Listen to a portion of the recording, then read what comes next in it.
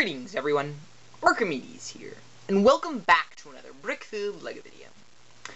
Today, on our Taking Back Technic series, we'll be taking a look at one of the most binding pieces in your any LEGO Technic collection, the pin. Just a reminder, some of these beginning Taking Back Technic videos may be a little simpler than some of our previous videos, but it's simply because I want to lay a baseline, a foundation for your Technic collection. Now, if you already know this stuff, you may want to take a look at some of the later episodes. But even if you're a genius at Technic pin building, it can often be good to be refreshed and see what's really in your LEGO collection.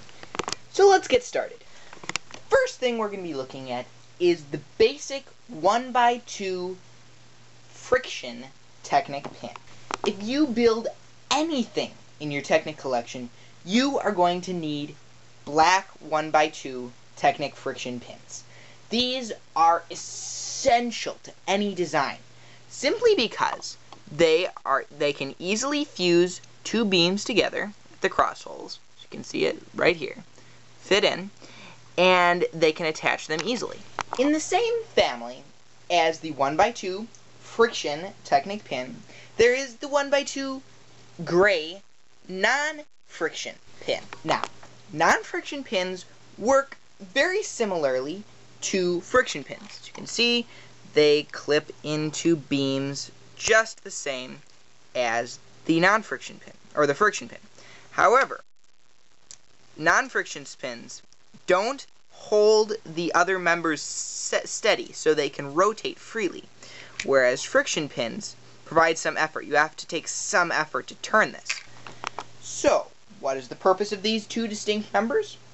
Well, friction pin design is used if you want to make a slightly more solid creation, especially if you're going to be building a frame or something.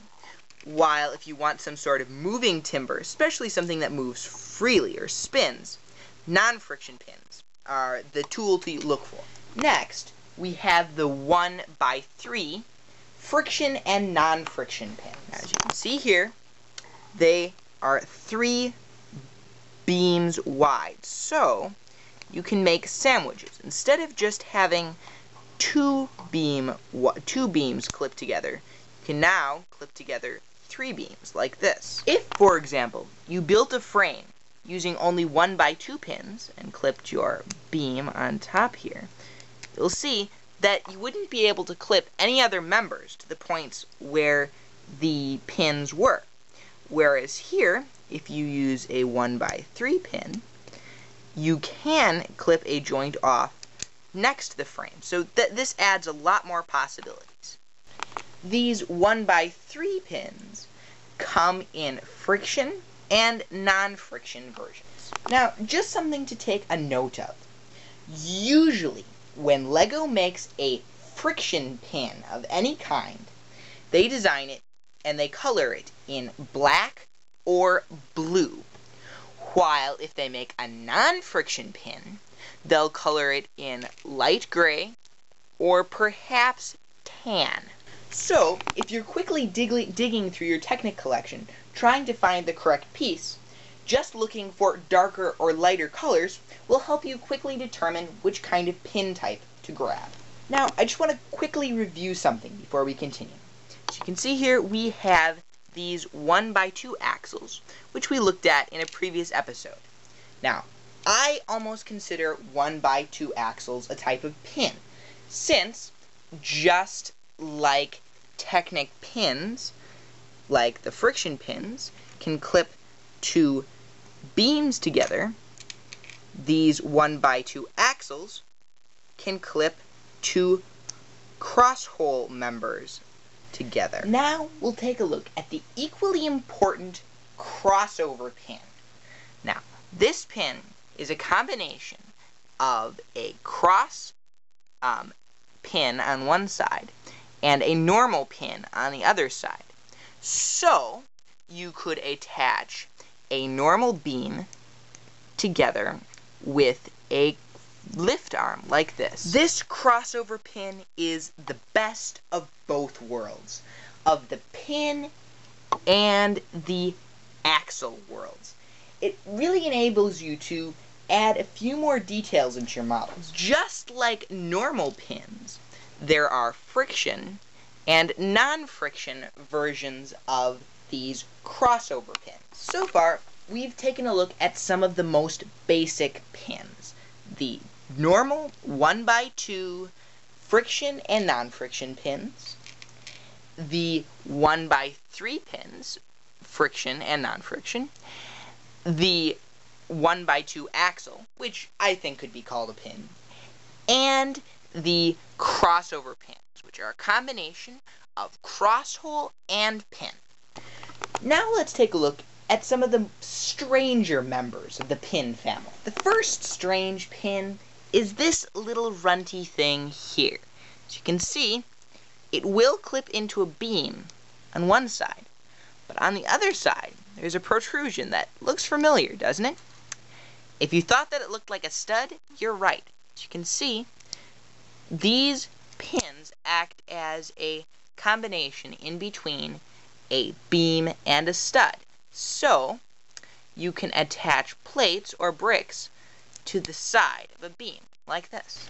I find this idea particularly effective if you want to add some Lego pieces to a Technic model, especially as some light detail. They also can be used in conjunction with a crossover Technic beam to act as a sideways building piece, as seen here. This next pin we're looking at is even stranger.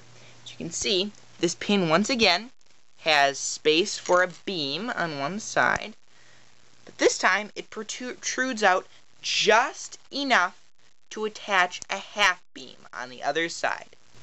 If you want to attach a half beam to some part of a beam width model, you can simply attach a couple of these pegs, clip that half beam on, and voila!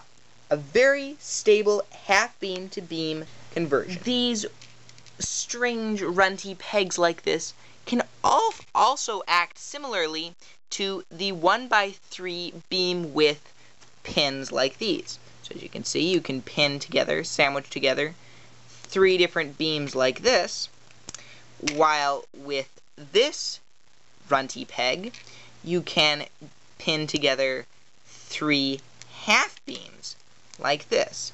Sometimes if you want a smaller, more compact creation, this kind of building can work very effectively. Now, at first glance, these 1x3 cross-hole to pin connectors may look very similar to a 1x3 pin.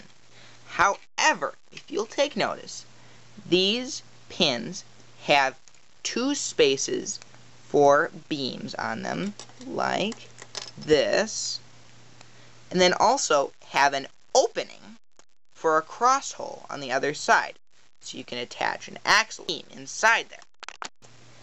This little hole inside can prove particularly effective if you want to attach some sort of detailed piece, like this fire sword here, or if you wanted to add another small Lego detail in there, perhaps some sort of gun or blaster. Now we have the ball pin. As you can see, this particular piece has a Technic pin on one side and this little ball protrusion on the other side. This ball can be used for 2 purposes, that I know of at least. One, you can use it to attach a rubber band around to hold it in place. The other purpose is even more interesting. Now, in your Technic collection, you may have some elements like this, these strange sort of beams with these little holes in them. If you look, you see you can't attach any normal pin in them. It just doesn't work. They don't clip in. However, these balls fit perfectly to the round holes, allow this strange multi-angle motion like this. We'll go into more detail on these pieces in a later episode, but let's just put it for now that these particular kind of pins can clip into the holes next to them. These ball pins come in both pin type and also in a cross hole type, in case you should want to affix them onto a lift arm, for example. Finally, we have the super pins. Now, These are combination pin beam designs that LEGO kind of fused together to create single member pieces that are very sturdy, can be used to make very big and powerful constructions. As you can see, the middle two members are 3 studs long, the same length as a 1x3 pin. And they are either 2 or 3 beams wide. The smaller super pins, as you can see here, which kind of look like binoculars, have connections on both sides, which make them very useful for attaching 2 beams together sturdily, without the use for these 1x3 pins. They also have the added advantage of adding a cross hole to your model, which can be very useful in some contexts. The 3-hole wide super pins here are pretty much just that, very similar. Once again, you can pin 2 beams together.